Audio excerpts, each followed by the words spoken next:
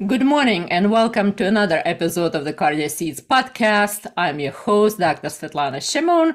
I'm a CEO of Cardio Seeds, and our company delivers solutions to advance wellness of healthcare professionals and lifestyle medicine. And during this holiday season, we prepared an excellent gift for you guys. This is my new book, Resilience in Scrubs: Thriving as a Woman Healthcare Professional, or Woman Resident Physician, rather. There are several iterations of this book. Now it's available on Amazon, Amazon Prime, and Amazon Kindle also. So you can upload it or download it, whatever you want to do with that. The book is packed with valuable information, carefully selected resources, and toolkits on gender dynamics in medicine, resilience and wellness, salary negotiations, family integration, embracing leadership roles, exploring career pivots, personal wellness, and much, much more. So it can make a great gift during holiday season to all your family members, friends, your doctors, and everybody who is in medicine, women in medicine. So I really appreciate it. And here's a catch. All the proceeds from this book sales will go back to the American College of Lifestyle Medicine. I pledge to support 100 new female or any resident memberships for the upcoming year 2024. So please support me. We cannot do it without you. And thank you. With that, we'll get started. And today I hope to have a tremendous podcast episode because we have an excellent, amazing guest today. Michael Stack is with us today. And Michael Stack is an embodiment of wellness and health and healthy lifestyle. Michael is a faculty lecturer at the University of Michigan School of Kinesiology, and he is a creator and host of the Wellness Paradox a podcast that I was privileged to be on one of those days. Michael is also is a founder and the CEO of a venture, Applied Fitness Solutions, that I'm going to ask him about. And he is the owner of Frontline Fitness Pros. And I am going to put his bio under the description of the podcast today. And with no further delays, Michael, welcome to this episode of the Cardio Seeds podcast. I'm very honored to have you today, and I have a ton of questions for you today. So welcome. Thank you for having me. I'm really excited for this conversation. I enjoyed our podcast when you were on the Wellness Paradox, and this is going to be every bit as much fun. Oh my goodness. Yes, absolutely. So Mike, speaking of the industry, right? You talk about the industry of fitness professionals. So tell us, the layman, what is the industry of fitness professionals? Who are the fitness professionals? First and foremost, who you are as a fitness professional. You encompass so many things in your profession. You started as a trained kinesiologist, and now you are a business owner, you are a lecturer, you are, I guess, an author, you are a podcast host. How did you get there? And who are fitness professionals? How do they fit into this mold of medicine and this whole thing of wellness?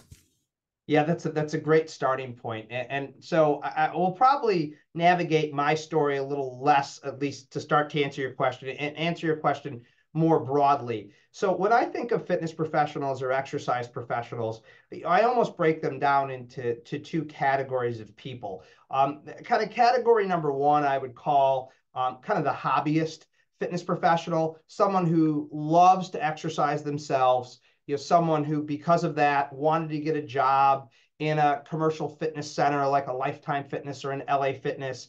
And they are there to, in a lot of cases, help the already fit people that go to the standard commercial fitness clubs to help them get a little bit more physically fit. So that's one type of fitness professional, and I consider that more of a hobbyist almost than an actual fitness professional or exercise professional.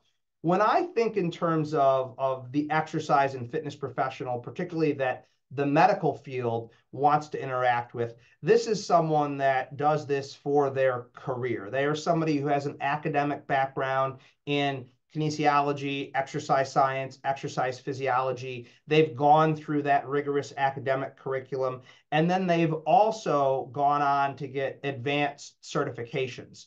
So just to kind of make this analogous to the medical field, you go to medical school to get your schooling, and then you sit for your board examination at some point. Well, in our field, the way we think of that is the American College of Sport Medicine has their exercise physiologist and clinical exercise physiologist credentials. So the exercise professionals that my podcast speaks to, the exercise professionals that I hire in my organization, and I think the exercise professionals that the healthcare community most wants to interact with are those professionals that have a degree and have an advanced certification from the American College of Sport Medicine. That's how I frame up this space, particularly in the context of the audience that's likely listening to your podcast. So where do you go to school to get a certified exercise professional or fitness professional? Yeah, so you bring up a really good question with this. So our profession academically right now is undergoing a very much needed transition. So there are many schools that offer exercise science curriculums. One of the problems that we've faced over the years is there's not been a lot of standardization in those curricula. So as an example, if you went and had my classes at University of Michigan that my colleagues teach, and you went to Michigan State University, which is an hour away from us in Ann Arbor, they have a kinesiology program, but the curriculum is slightly different. And you could say that about all the academic curriculums around the country. So one of the things that we are doing as an academic field is that we are developing programmatic accreditation standards that will ensure that there's consistency in curriculum from institution to institution. So as of right now, by 2027, in order for a student to sit for an American College of Sport Medicine certification, they will have to be accredited through KHAP, which is the association that accredits allied health programs, for a program in exercise science. So we are growing up as a academic field at this point. I would say that probably one of the best ways for your listeners to distinguish if somebody does have the requisite knowledge, skills, and abilities at this point, prior to this accreditation process being more widespread, is if they do have a degree from an institution and they have passed that American College of Sport Medicine either exercise physiologist credential or clinical exercise physiologist credential, that's a pretty good way of knowing that exercise professional has had the proper undergraduate education to be able to work with a population that has more chronic diseases and disabilities. So the key word is exercise physiology. Yes. I think that is the word. The exercise, an exercise professional that would work with healthcare truly is an exercise physiologist.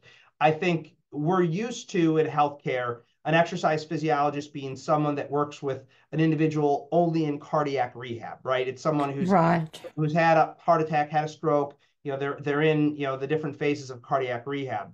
Where our profession is going, and what my business does is we hire exercise physiologists that work with people that are post cardiac rehab, post physical therapy, that have chronic diseases, disabilities, cardiometabolic diseases. That's really ultimately what I have seen success in exercise professionals working in healthcare is they are people who are credentialed exercise physiologists.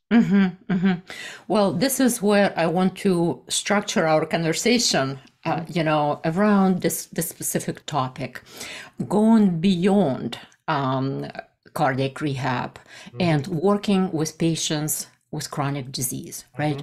So I am, let's talk about the community doctors. Let's talk about the doctors who have no idea how to refer, right? Mhm. I'm going to give you two case scenarios and let you decide how those doctors should act, right? I'm going to position myself into those doctors' shoes Mhm. and you tell me how to act, who to Right. refer to, and Right. what resources exist for me. So Mhm. one practical case scenario, I'm a community family physician who has a whole bunch of chronic disease patients, diabetes, hypertension, congestive heart failure. I am practicing in a very small group. I have two nurse practitioners, no exercise facility on site, Mhm. and I have no idea how to refer, and I don't know how to write exercise prescriptions, right? But I have 2,000 patients with potential referrals, right? The second case scenario, I am a board certified lifestyle medicine physician and a cardiologist like myself, Mhm. but I'm in a solo practice or maybe in a very small practice, lifestyle medicine geared practice. I know how to write exercise prescriptions, Mhm. but I don't have exercise physiologists on site Mhm. and I don't know where to refer, but I Mhm. have patients who can benefit and I don't know where to refer. So in case scenario 1 and 2, what do we do? Yeah, and those are very common scenarios. The good news is that I don't know if the path is different for those two scenarios at the end of the day. Certainly in scenario number two, where the physician has more experience with exercise prescription, I think that's going to help better inform the referral. But really, what we're asking for here is what's the easiest pathway to find these professionals in your community?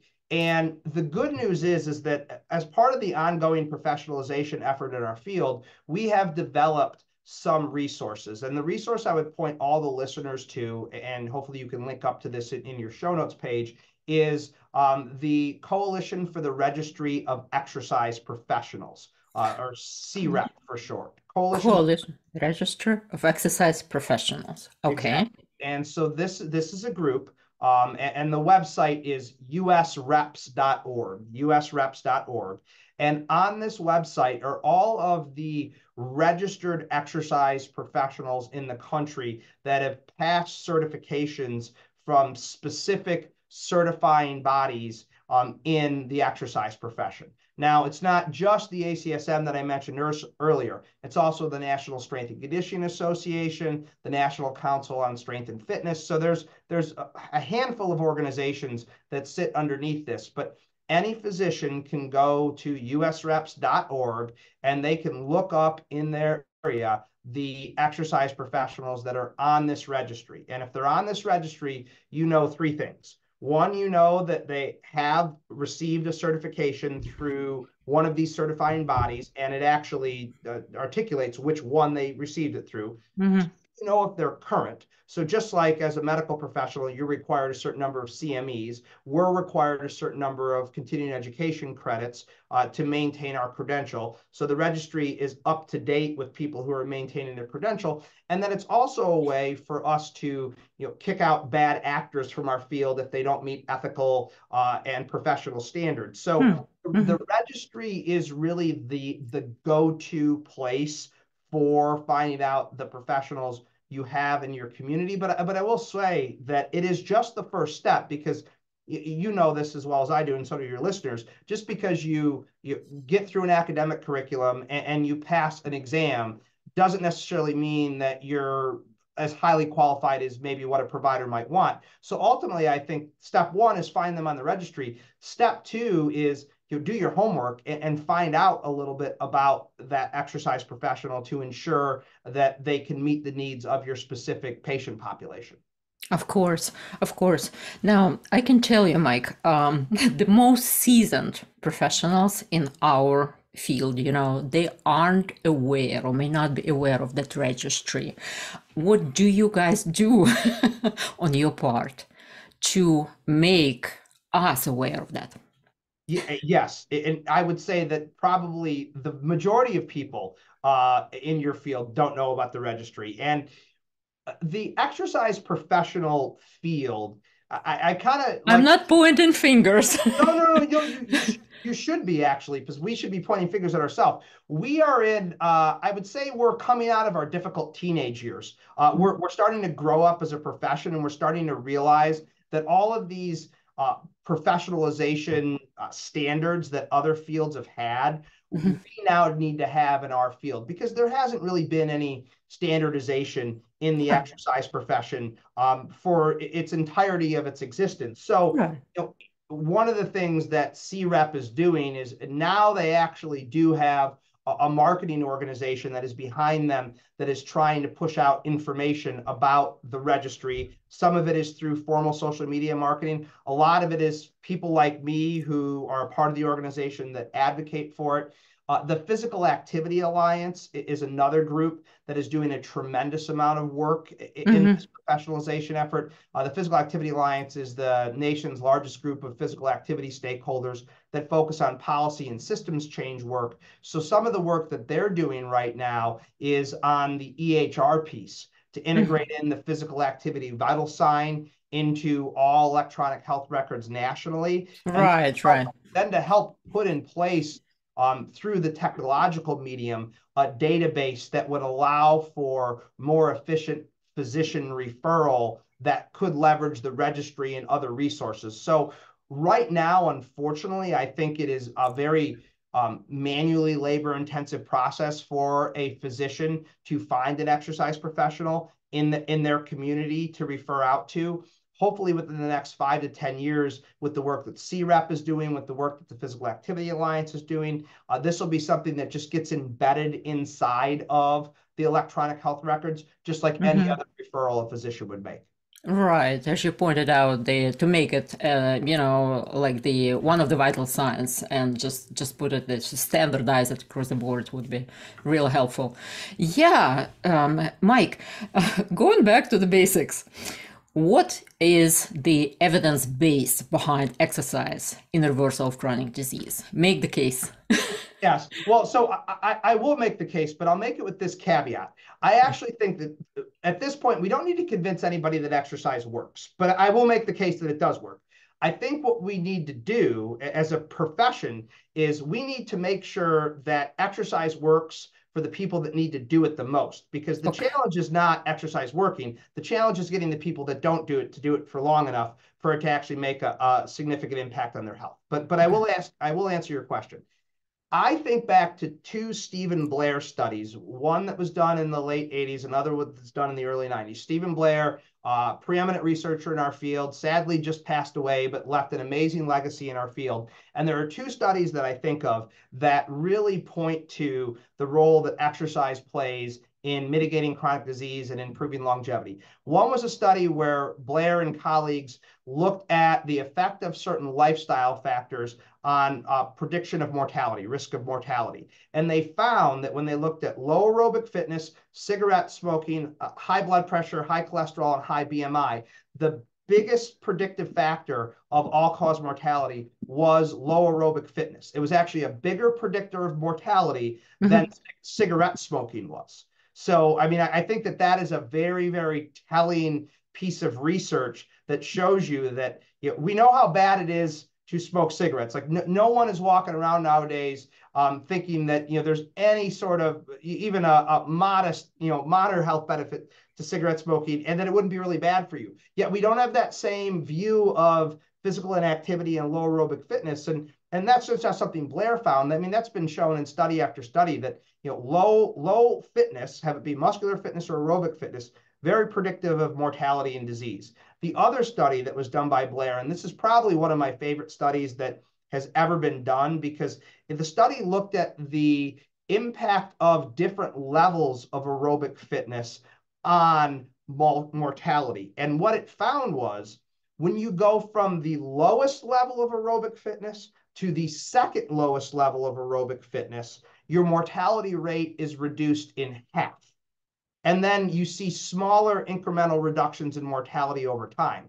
And the reason I think that that's such an important study, and is probably the most important public health message around physical activity that we don't talk about, is that we're not saying you need to go from really out of shape to really in shape to reduce your mortality and improve your health. You basically have to go from really out of shape to just a little less really out of shape, and you could see a 50% reduction in your mortality. So the way I frame it up is like this: you don't need to go from 0 minutes to 150 minutes of moderate to vigorous intensity physical activity every week. The most important jump you can make is from 0 minutes to Mhm. 20 minutes. Like, that's way To more start important. to just get Yeah. off the couch. And that is where you see the biggest improvements in health. So Uh-huh. those are the two big studies that I like to point to. Certainly, we've seen recent research come out that's looked more at muscular fitness. There was a major epidemiological study that used hand grip strength as a predictor of all-cause mortality, and that study, which was published, yeah, I want to say 4 or 5 years ago, found that hand grip strength was a bigger predictor of all-cause and cardiovascular mortality than even was blood pressure levels. So, I mean, we have all of these markers that show us the evidence base for the health enhancing benefits of exercise are tremendous. I think the challenge that we face as just an allied health community and a medical community as a whole is not convincing people that it works. It's getting the people that need to do it for long enough for it to Mhm. actually make a difference in their life. Right, right. Mike, here's a question, maybe a little bit provocative. Not sure, but still, well, if I say to my patient who never exercised, right, never exercised, instead of exercising with a fitness professional, I will give you behavioral coaching and motivational interviewing every time I see you. I will teach you elementary floor exercises with body weight and tell you to start walking around the block, 2 minutes a day, like 3 minutes a day, build it up to 20 minutes a day, etc., up to 150 minutes per week or whatever, 75 minutes per. So would that be beneficial? Do we need fitness professionals for that? I don't actually think it's a controversial question. I think it's an important question. I would say for a lot of people out there who maybe aren't going to run to a gym or a fitness center and buy a membership right away because that's just a bridge too far for them, I think that's a great starting point.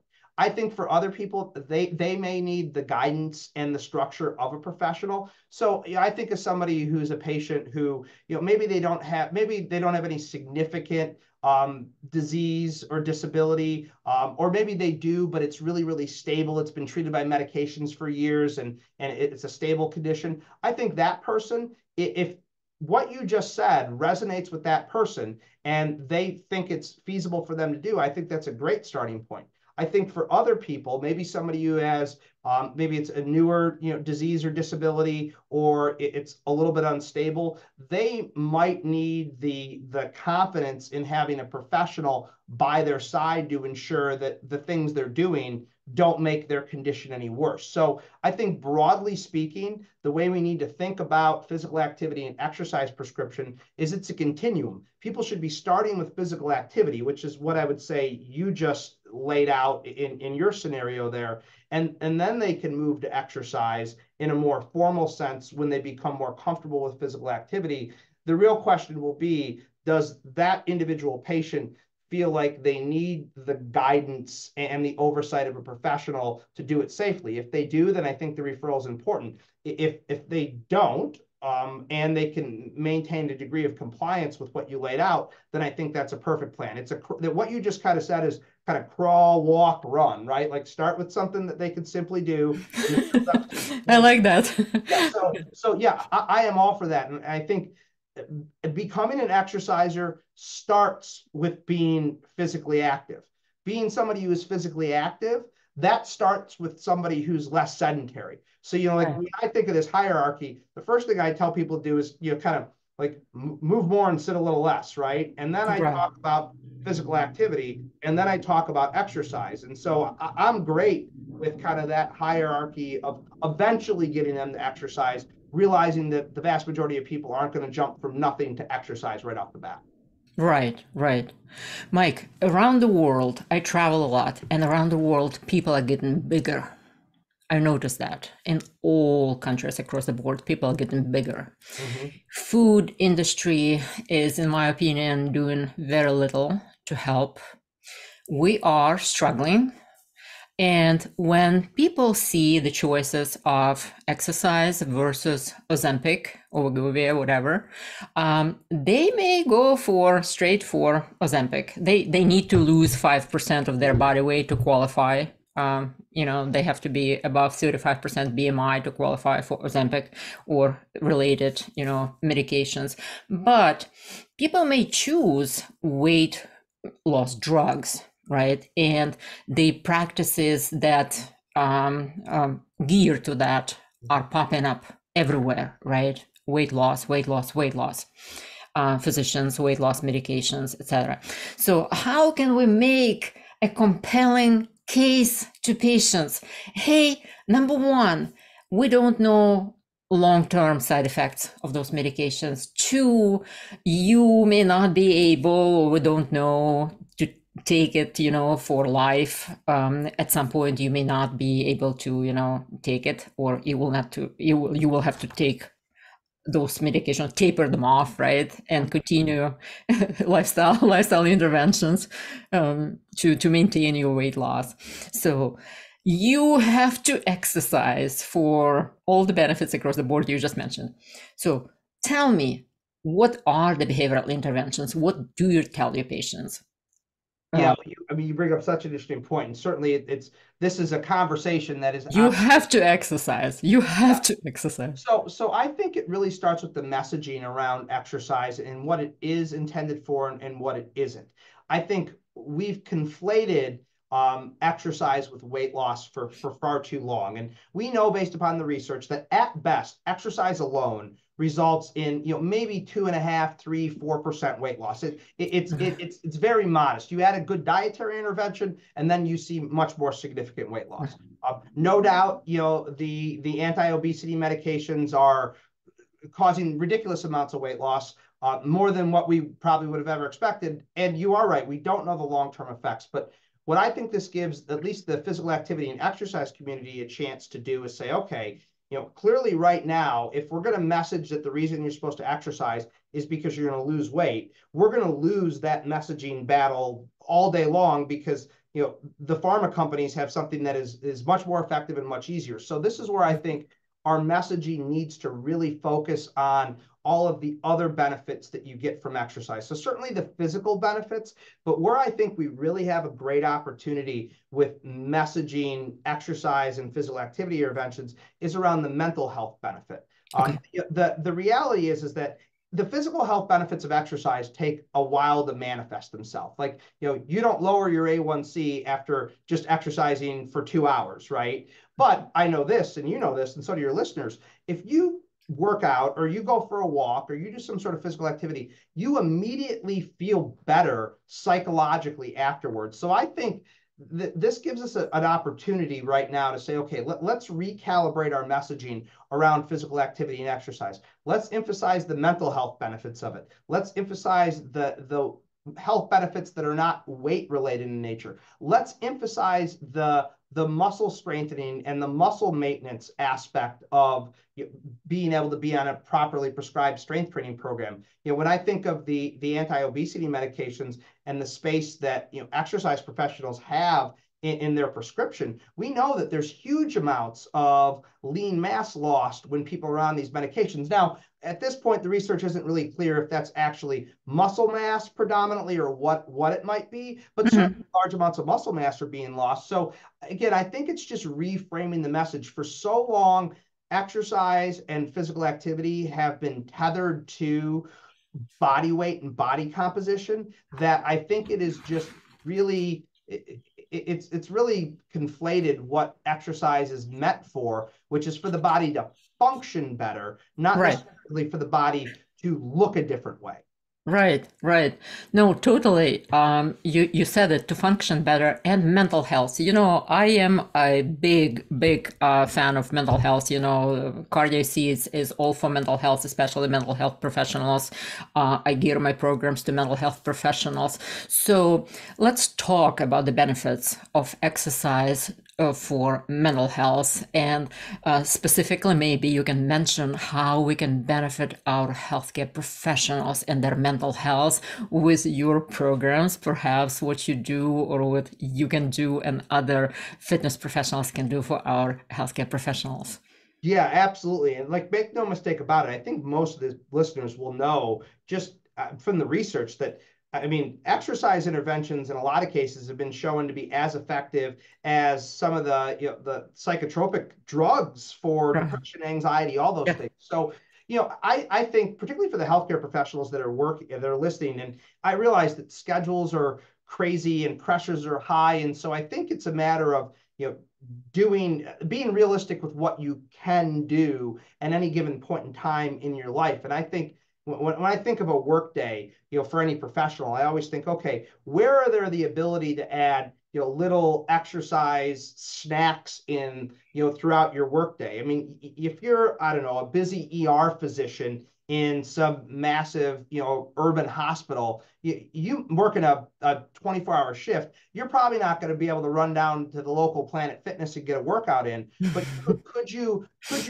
do body weight exercises? Could you do squats and wall push-ups and use a resistance band? Are there ways to break that up into 10 5-minute bouts throughout your day? I think Mhm. one of the things we know from a lot of research, unfortunately we've got away from this, is we used to think, okay, if you don't do a minimum of 30 minutes, this goes back to the old guidelines for physical activity, that like if you didn't hit 30 minutes, it wasn't beneficial. Well, now we know everything counts. And so, if I'm somebody who's leading a busy, hectic day, if the first quarter of my day, I say, my goal is to get in, 40 body weight squats in the first 3 hours of my day, no matter how I break it up. And then, the next, 3 hours or whatever it is, I'm going to find a resistance band and I'm going to try to get in 40 back rows during that period of time. I think it is just kind of shrinking the expectation around, what a workout actually means. And it doesn't mean you've got to get it in one solid block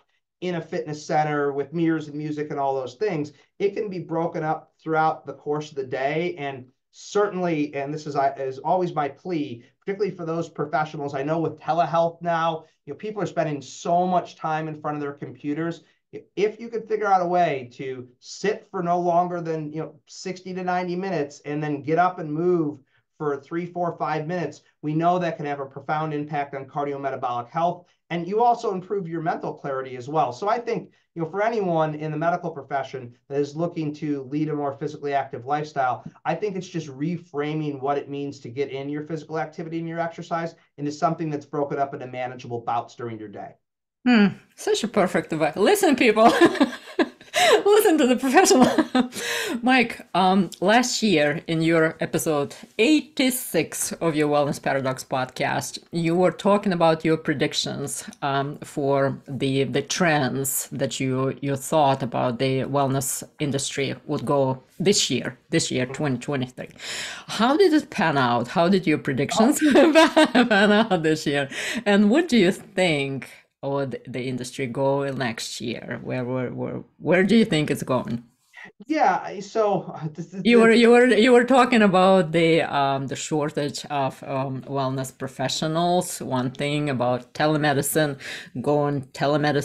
bridging between the mainstream medicine and your field, about other other challenges, etc., etc. So mainly about the challenges and the credentials and all of those things that were and the predictions for this year. So yeah, I mean, you remember? yes, no, I remember now. I'm trying to benchmark it a little bit. Yeah, I would say that systematic progress is so slow. Yes. And I think it's the thing, I'm an entrepreneur, as well as an exercise professional. And as an entrepreneur, I want to move much, much faster sometimes than what public policy, will allow for in a lot of cases.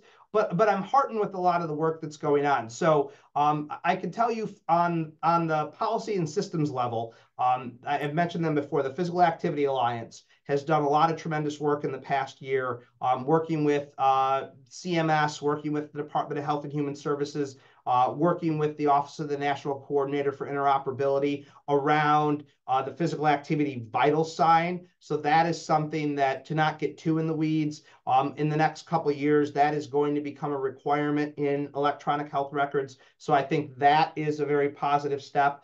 I also know the PA has done some work with the healthcare consultancy Avalier on a payer strategy for how we actually reimburse the exercise service. I am the guest editor for a journal of the American College of Sport Medicine on this professionalization and advocacy effort. So although I think that we've only had a handful of tangible wins, what I do see is there's much more conversation that is happening around what we're talking about right here, which is that a highly qualified exercise professional can be a significant asset to the healthcare system in this country. The question is just how to get them in there and a part of the standard clinical workflows. And as everyone who's listening to this podcast knows, it's such a complex bureaucracy, and there's so much nuance to the policy and the systems that it's taken a lot of time to put those structures in place. But I feel like we're at the stage where we're really laying the groundwork for it well.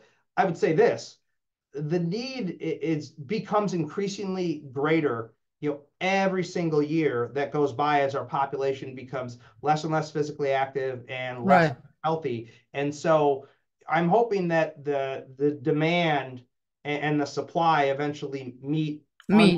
Under the umbrella of a system that is able to accommodate it. But right now it is a lot of grassroots kind of guerrilla marketing tactics to make this a reality. And I think that's what I would encourage your listeners to think about, is that even though there isn't a formal large-scale system in place right now, what are things that you can do in your individual practice in terms of connecting with an exercise professional in your community to be able to help you treat your patient population? Because I know all the medical professionals that are listening to this, you don't have enough time.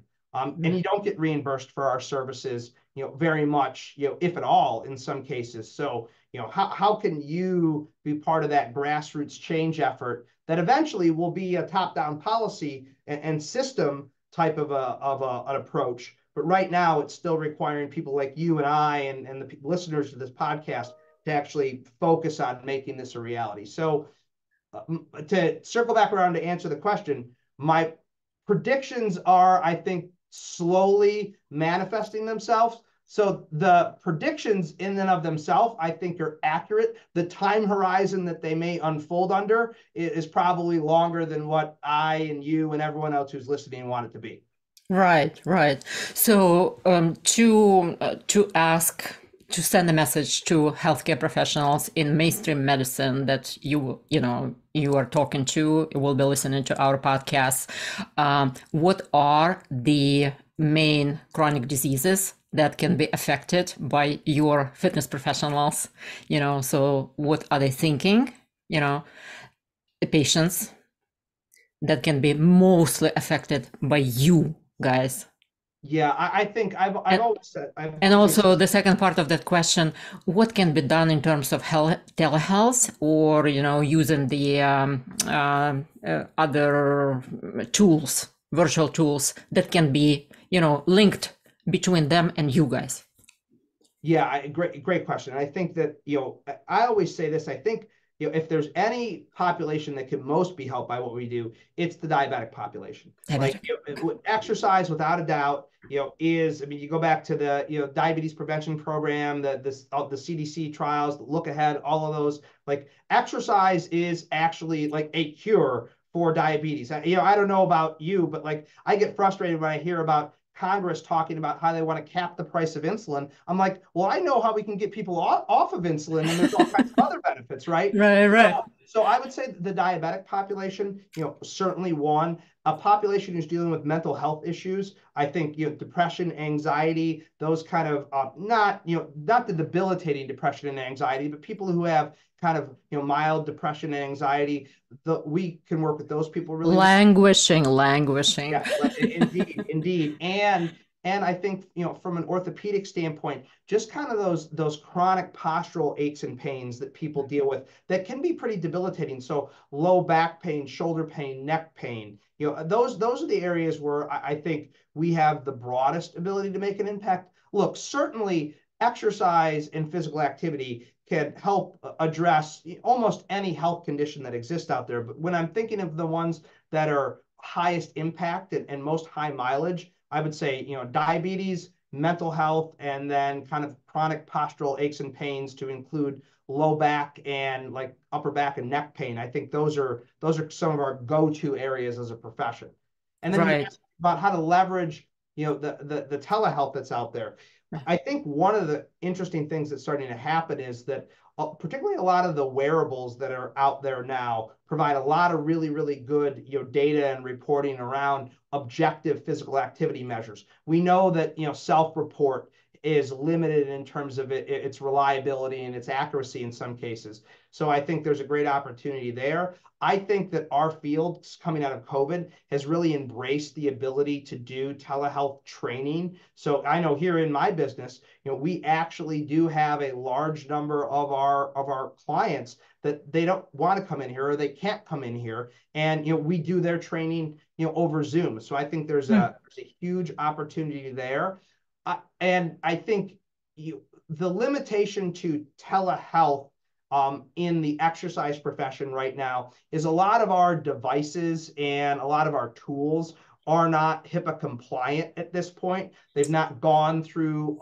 that more rigorous process, but they will, over the course of time. And I think that will allow them to be used a little bit more broadly. But right now, I would say that we are looking for ways to use kind of the commercially available fitness and activity technology that's out there as a way to be able to better and more effectively monitor the patient and client populations we work with. Hmm. Very interesting. What are the emerging technology trends for 2024 for consumers and doctors to be looking at in your field? Yeah. Well, so I'm really fascinated, and you're not going to be surprised that I say this, by the role AI will play, in our field going forward. I think, our ability to develop slightly more tailored exercise prescriptions and clinical guidelines based upon AI algorithms, I think are going to be really, really important. I also think, much like in healthcare, you're starting to see this ambient listening technology that allows for notes from sessions and things like that. I think that is an emerging technology that will help us from a coaching perspective. And then I think, what we're also seeing is some technology platforms that are out there. Trainerize is one, Exi is another. These platforms that are designed to be able to deliver the exercise prescription to people more efficiently. We use a platform in our business that's able to do that, and those are only becoming more sophisticated. So I view our technology tools in our field just becoming more refined. I will say this though, and this is the struggle in our field, since the profit margins in fitness are lower than the profit margins in healthcare or a lot of other places. We tend to lag from a technological perspective. So I think we're trying to make up for that lag. And so there's a bit of a trickle down effect. The last area that I will point out, which I'm really interested in, is what I'll call the smart strength training technology. And this is things like Tonal, as an example. People have seen Tonal, which is an at-home device. But now you're starting to see some of that technology make its way into commercial fitness equipment. And by smart strength equipment, I mean equipment that is able to better quantify loads, the work that's been done, Right, right. better data analytics, and also help provide progressions for loads for people when they're lifting to ensure that the load progression is appropriate. So, I think the technology base is definitely starting to expand in our field. And I just think, whatever's working in other fields technologically today will probably become a reality in our field tomorrow. That's always seems to be how it happens. That's amazing. And a couple more questions before we wrap up, real quick. If you could go back 10 years, could you do anything different in your life professionally? And if so, why? Man, I don't, if these are quick questions, that's probably not the best one to ask because there'd be so many things.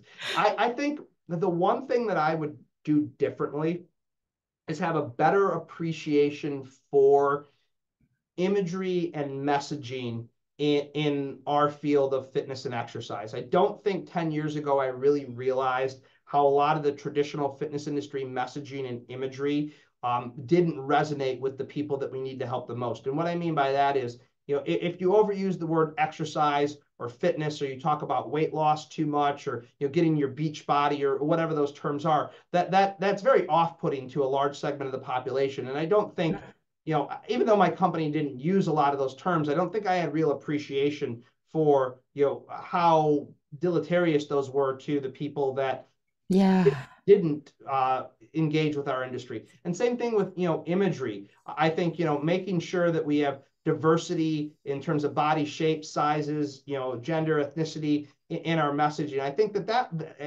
that would be a big thing that I would change. And then the second thing I'll add is I would have gotten involved in advocacy and policy change much, much sooner. I mean, I've been fortunate enough to do some advocacy and policy work here in the state of Michigan that has really led to some significant results. I've been able to do that in the national level as well through the Physical Activity Alliance and through URSA. And I thought that I didn't do politics, and then I realized that if you're in business, you're in politics. And I think I've really came to enjoy the advocacy piece. Mm. How interesting. If you're in business, you're in politics. Michael Stack. So this holiday season, the last question, this holiday season, what message would you send to our patients and our professionals, both healthcare professionals and fitness professionals? I would say I'll use the analogy of, put your own oxygen mask on first. Ah, I think that in a lot of cases, particularly this time of year, there's so much about trying to give to other people, which is a very, very worthwhile thing. But I think the realization that, unless you take care of yourself, you can't take care of others, I think is something that is so, so, so important. So that'd be the message I would leave people with is, make sure you are taking care of yourself and putting your own needs high up there, because you need a full tank to be able to help to give to others. So put your own oxygen mask on first. well, listen, people, put your own oxygen mask on first and then help your children. Well, Michael Stack, thank you so very much for your time and for your invaluable insights and the conversation today. I personally learned a whole lot from you today, and I hope that our listeners and viewers did the same. Thank you. And thank you so much for everybody to be here today to listen and tune in to our podcast, and for everybody who can give the gift of to wellness and health to our resident physicians and to all female physicians in their mid-career and early career. Please give the gift, the resident physicians. This is our new book, Resilience in Scrubs, available on Amazon, and it's packed with valuable resources on wellness and health, as well as career developments. So please, all the proceeds will be given back to the American College of Lifestyle Medicine. And thank you for listening. It was your host, Dr. Svetlana Shimon, and we will see you back on the next episode of the Cardio Seeds podcast. Thank you. Mike, thank you again. See you next. Bye-bye. Awesome. That was great. Good job. Thank you. Absolutely. Thank you. I will enjoyed- talk to you later then. Yeah, absolutely. And then I'm going to connect you with my social media person as well. So she'll help promote this podcast on our side too. That would be great. Talk Yeah. later. Have a great holiday season, Mike. Yep, you too. Bye-bye. Thank you. Bye-bye.